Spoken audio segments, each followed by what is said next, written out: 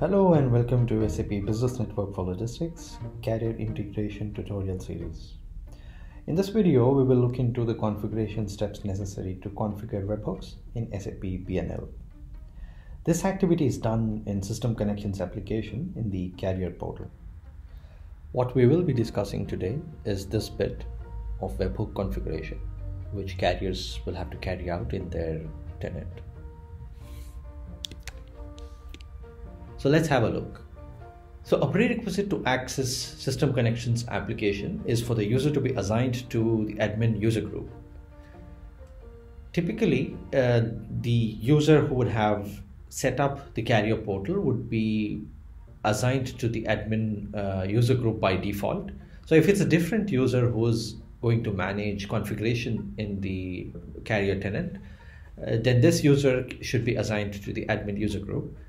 And this is done in the user management application. So here we can add a new user.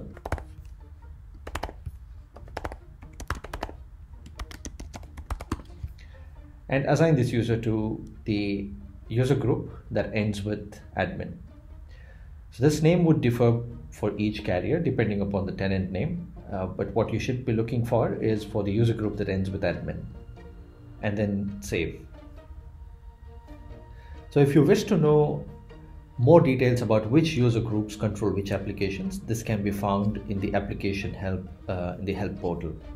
So here we can see the System Connections app is governed by the admin user group. So once the user is able to access System Connections application, the user would launch the application here and then click on Manage Details. So here we have two sections, one communication details where we manage the webhook URL, and then the authentication details where we manage the authentication for that webhook. For the purpose of this video, I have pre-created a mock webhook and for which the URL is here. So I can go ahead and add the webhook here. So to add the webhook, you choose the HTTPS option. You name this webhook as, let's say,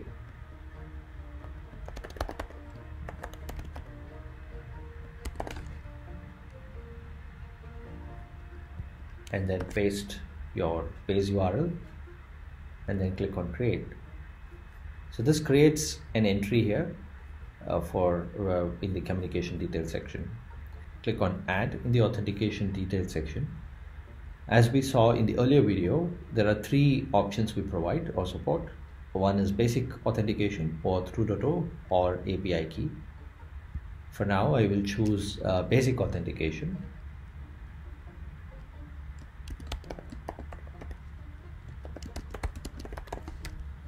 Give that a name, give the username,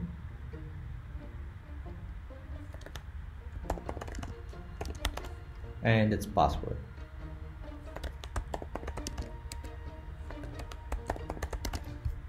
Click on create.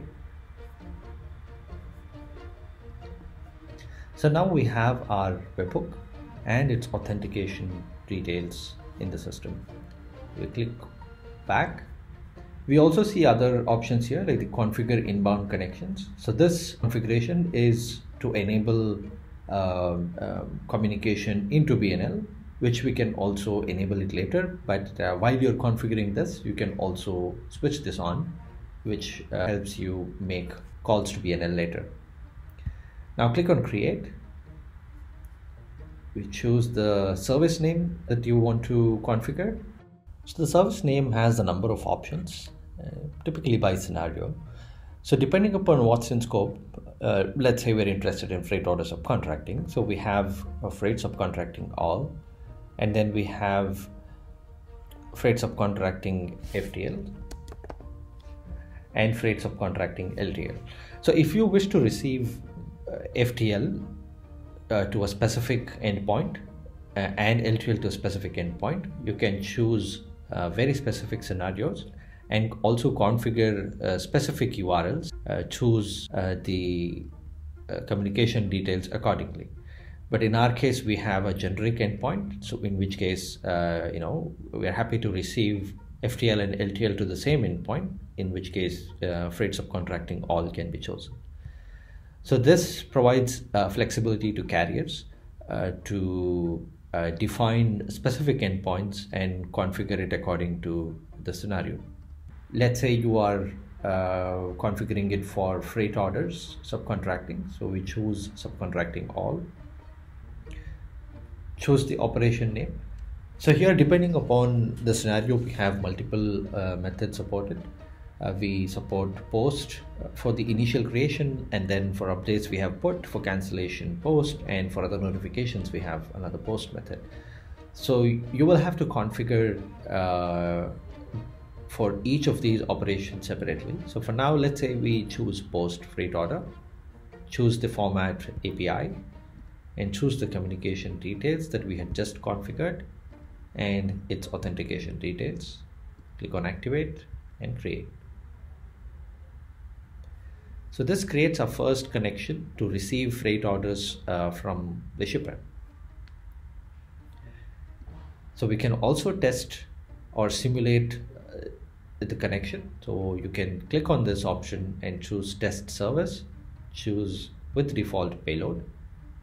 So this triggers a request to the webhook. Click OK. So if I go to my mock webhook, I can see that this has already triggered a default request. So this can be used for your development purposes, so that you get examples from the system. Thank you.